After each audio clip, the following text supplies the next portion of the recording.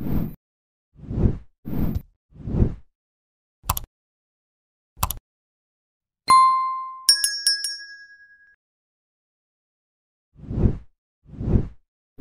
Hulu's new Brat Pack documentary, Brats, several pop culture and Hollywood experts are interviewed, but one curious inclusion stands out: Malcolm Gladwell.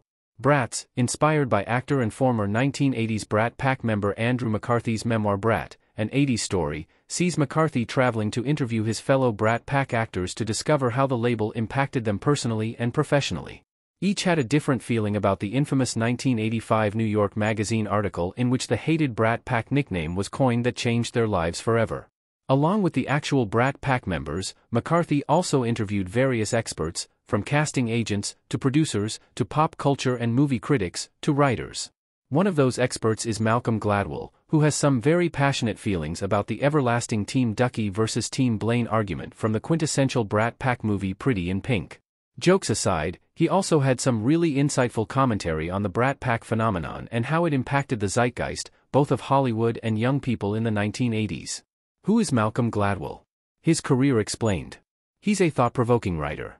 Andrew McCarthy and Malcolm Gladwell in Brats. Malcolm Gladwell is a really interesting person. A journalist, author, podcaster, and all-around intellectual, Gladwell is one of our modern era's biggest thinkers. His background in journalism was built through the 1980s and 90s, working for publications from the American Spectator to the Washington Post. After writing for those papers, he joined the staff at the New Yorker in 1996, where he's been ever since. However, Gladwell's reputation as an intellectual really took off with the publication of his first book in 2000, The Tipping Point, which controversially popularized the broken windows theory of policing. His second book, Blink, came in 2005, and it explored the ways humans subconsciously make informed decisions in a matter of seconds thanks to a wealth of information and experience behind them.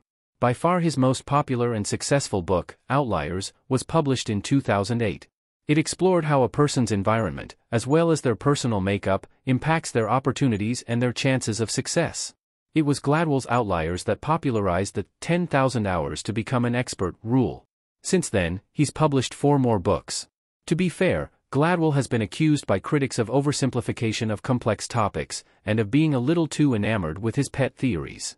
In particular, The Tipping Point has come under fire for popularizing and supporting policing methods that have been proven incredibly harmful, specifically to communities of color. Still, there's no denying that Gladwell likes his ideas big and that he gets his readers to also think bigger. Why Malcolm Gladwell was in the Brat Pack documentary? He offered some interesting insight into the Brat Pack phenomenon. On the surface, it seems odd that in Brats, Andrew McCarthy made a point to seek out Gladwell and get his opinion on the Brat Pack phenomenon. But in the context of the documentary's goal of exploring the Brat Pack not just from the perspective of its individuals, but also its larger impact on the zeitgeist of the time, it makes perfect sense. Gladwell has a knack for taking seemingly localized phenomena and extrapolating the larger patterns at play, such is the case with the Brat Pack. While Brat Pack was the name that stuck, it was merely a misleading label applied to a larger seismic shift happening in Hollywood at the time. These days, Hollywood revolves around the old and young alike. For every movie with a veteran actor, there are just as many movies with Timothée Chalamet, Florence Pugh, Zendaya, Austin Butler, and the rest of young Hollywood. But the 1980s explosion of young actors had never been seen before. With the Brat Pack, a youth movement was started in Hollywood that threatened to wrest power and influence away from the aging and gritty mindsets of the new Hollywood era of the 1970s. Considering the above, Gladwell was the right person to talk to, offering a unique perspective that helped McCarthy see the Brat Pack label, which he'd always perceived as the albatross around his neck, differently.